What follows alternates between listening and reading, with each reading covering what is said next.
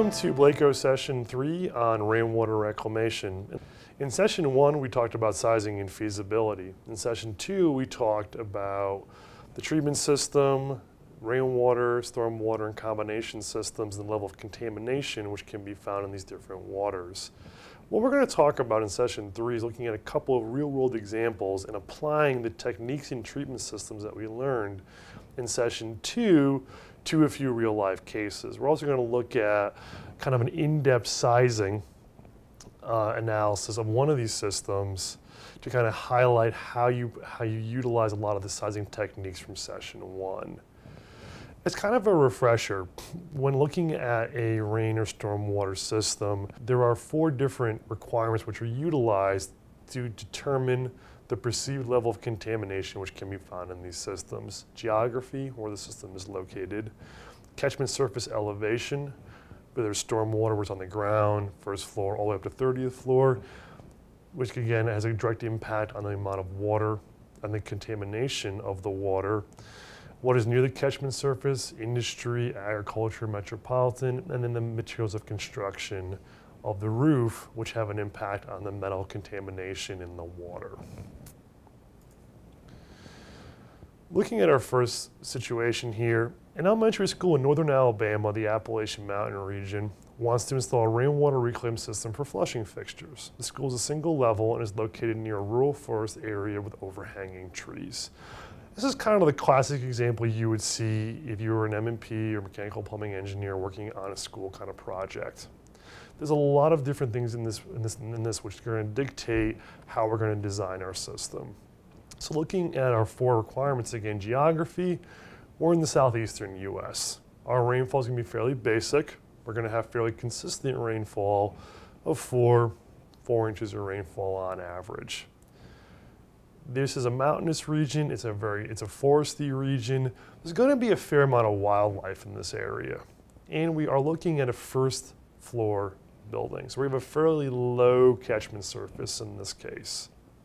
We also have some overhanging trees, most likely, which are going to overhang onto our first floor building. So looking at both what's kind of immediately around the area and also my catchment surface elevation, I'm going to see a higher than average biologics buildup in this system. I'm also going to see a slightly higher than normal particulate buildup, again, just due to that lower elevation. I don't know the material of construction in this case, but looking at the fact that we're in the southeast, we don't have a lot of acid rain involved in this case, so we probably don't have the metal leaching issues that you would typically see if, say, this was located in New York, as opposed to being located down in Alabama. So looking at this system, it's purely for flushing fixtures, first floor building. We're going to look at this as, and it's looking at a first floor building as school, we're probably looking at a fairly small usage. We're probably looking at 4 or 5 different lavatories, relatively low water use. So in this case, it's going to be a direct storage style system. We're going to need cistern, first flush, and treatment devices in this case. We're going to have a first floor building. We're going to have a lot of contamination from that building. We want to take a lot of that out before it hits my catchment surface, before it hits my cistern tank. From there, for flushing fixtures, we're going to use more or less a standard system. We're going to look at particulate filtration and then sanitization. There's no special reasoning for different waters in this case. You don't have a very high load. It really is just removing whatever that roof contamination is in that case. This is a fairly simple problem to look at that you're going to see in a lot of smaller commercial or academic buildings for rainwater treatment. Kind of moving it up in difficulty here a little bit. A 5-story building on a college campus near Allentown, PA wants to install a rainwater reclaim system to supplement water for a greenhouse located on the roof. The roof itself is a green roof. The greenhouse will utilize misters to distribute the water within the greenhouse. So what's going on in this case? Well, let's look at where we are. We're in Pennsylvania. We're in the Mid-Atlantic northeastern region. So we are going to see some acid rain in this case. Allentown, for those of you who don't know, is actually an old steel milling town, although there's not a lot of industry there today. So you're not going to see a lot of industry play. You will see some acid rain. We know the composition of our roof is a green roof. A green roof, for those who don't know, is essentially a roof that has plants planted on it. It's going to act itself like an irrigated area. Green roofs in general are not good for reclaimed water systems for really two reasons. One, the green roof itself eliminates a lot of the water that could be captured for your system. You're just going to be utilizing it's going to be utilized for irrigating the plants on the roof. So your roof catchment surface is going to be decreased. You also are now introducing essentially ground level contaminants onto your roof. So you're going to see a much higher level of particulate matter in this case, which could be transferred into your system. So the green roof itself, not the most ideal situation for a rainwater reclaim system. What else do we know about this problem? We're irrigating with the water. We're irrigating into a greenhouse. We're irrigating it from misting through a greenhouse. Greenhouses in general are not irrigating on the ground level. Greenhouses are going to be targeting specific plants, specific mineral content in those plants. We're not going to have those minerals in our water. Our rainwater is going to be very clean. It's going to hit the ground. It's going to have some pickup of some turbidity, some biologics, but it's not going to have the same kind of content that you would see if you were irrigating, say, a lawn outside. You're irrigating specifically at plants or other vegetation. You're going to probably need to add mineral content back into your rainwater. You are also going through a mister. Now, for those who are unfamiliar with misting or fog machines, they essentially use very, very finely filtered water, and they use like a corona or other spark to basically shoot it out as a mist, which means we need to get this down to a very, very low particulate level, or we're going to risk clogging the system in this case. So there's a little bit more going on in this case. We have the green roof situation to deal with. We're 5 stories above the ground, so we're not going to see a ton of leaves or things like that. Just what we're going to see from the green roof in this case. We do need to temper our water to some degree for use, and we need to make sure we heavily filter it, or we risk clogging the devices within the greenhouse. So in this case, and we know that we also have acidic rainfall in this case.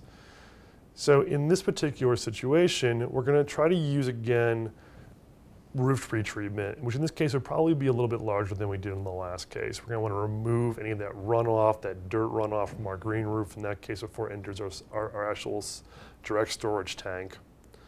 We're going to pressurize it. We're going to need to filter this down, and we're going to need to go very low. We're going to need to go to like 10 micron or 1 micron in this case. We're going to need to use some kind of redundancy in our filters.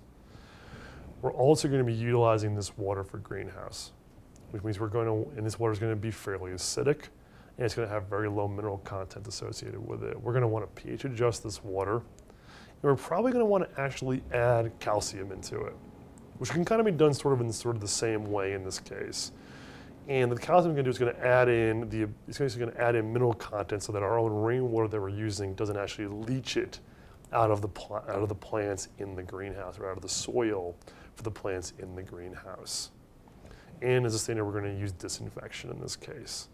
So a little bit going on in this case, but this is kind of how you have to look at your system and then design it. One, based on what your incoming water is, but two, also what I'm using it for. In this case, if it was a standard irrigation problem, as in some other cases, I wouldn't really care about the pH adjustment. I wouldn't really care about the mineral content so much, because it's going to get shot out or dripped into an open lawn. You're going to have all of that mineral content, all that ground dirt there to neutralize, and then also to add minerals back into that water in that case.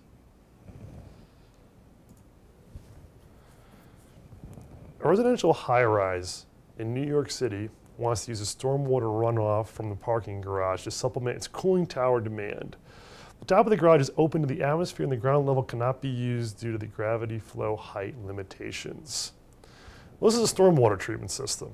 We're taking water off a parking garage. Even though it is not a ground level, parking garage would be characterized in this case as a stormwater system. The fact that the garage is open to the atmosphere doesn't really have any effect on us. It's kind of a miscellaneous fact. And the fact that the bottom can't be used is probably beneficial to us in that case. That's going to be the ground level of the system. Being that this is a stormwater application, we have to look at it a little bit differently. We have to look at what else is going to be added to this water. We're going to have oils, we're going to have antifreeze, we're going to have a lot of particulate matter, we're going to have a lot higher biologics matter going into this case. So we have to treat the stormwater very differently. We're also going to be using this in a cooling tower. Cooling towers ideally want to utilize low conductivity or low TDS, total dissolved solid water.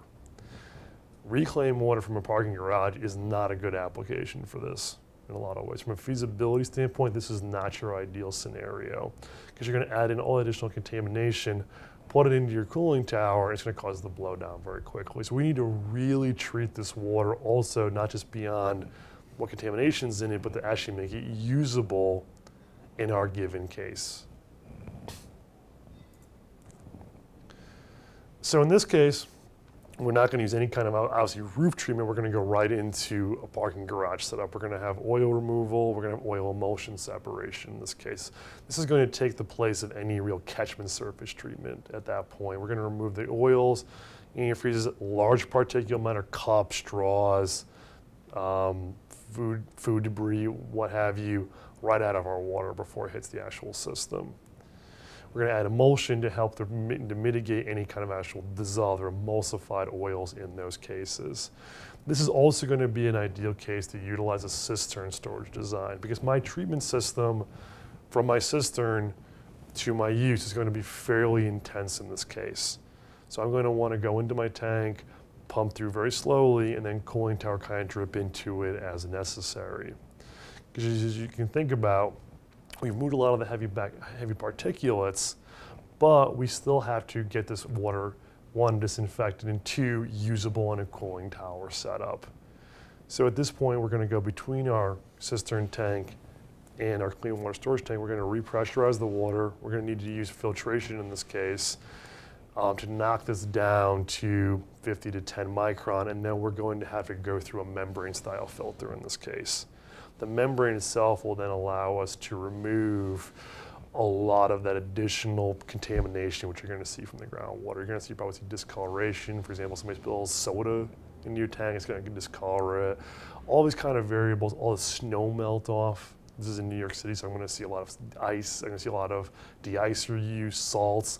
All that cannot be used in the cooling tower. That's going to have to be removed using, in this case, probably a low energy reverse osmosis device. So you're really going to pre-treat and then use your RO to really do 95% of your cleanup in this case. And when you're done with that, you're going to have water which is actually going to be better than city water to help supplement your cooling tower. But you want to keep that as small as possible. You know, if you're running your cooling tower at 50 or 100 gallons a minute as a very instantaneous flow rate, you want to make this as small as possible. A lot of these equipment, like for example, like membranes, can get very large at very high flow rates.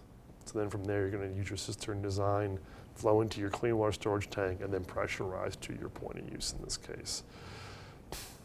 So as you can see, this is why stormwater or getting the combination can get a bit more complicated. And this is, you really have to do an analysis on this to look at how much water you're really getting to see if this is justified. Because this is going to be, capital equipment cost compared to the previous two systems, a lot more expensive in those cases. So you really have to look at how much bang you're really going to get for your buck in these cases. In the last example, a large corporate campus wants to use storm runoff from its multiple acre grounds, which includes parking lots as well as a local artificial pond for cooling tower and flushing fixtures in 2 new buildings it's constructing on campus. All right, what's going on in this problem? This problem is a little bit more involved. You have, again, this is a stormwater application, but you're also utilizing now an outside water tank for use, this artificial pond that they now have on this campus. So looking at your stormwater, you're going to have parking lots, you're going to have grassy areas. This would be a fairly complicated system to size because you're going to have to look at very different sections of it and also look at how much of this can you actually run to your natural pond.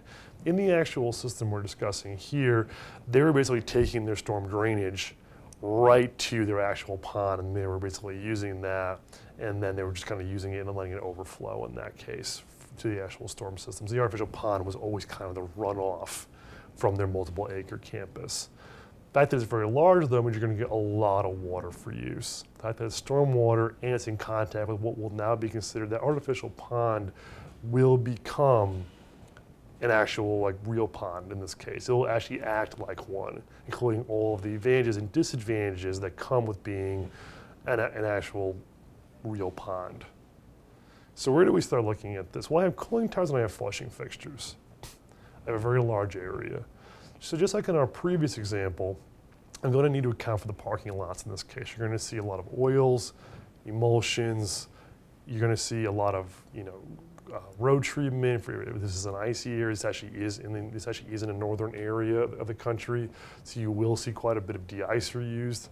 You also have large grass areas, so you're going to see a lot. You're going to see a lot lower water use from those areas because you're going to get a lot. Your actual coefficient or your runoff coefficient is going to be much lower. Instead of being 1 or 0.9, it's going to be like 0.5 in these cases.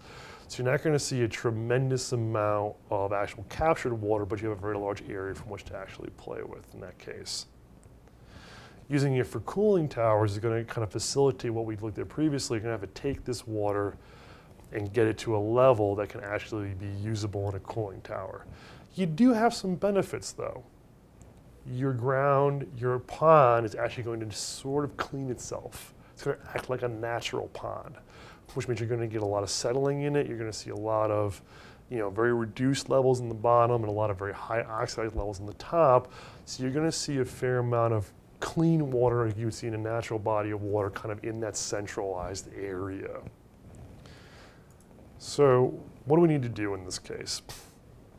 Oil and oil emulsion separation is a given. Anytime you're looking at a parking lot or any kind of stormwater application, you're going to have to do that.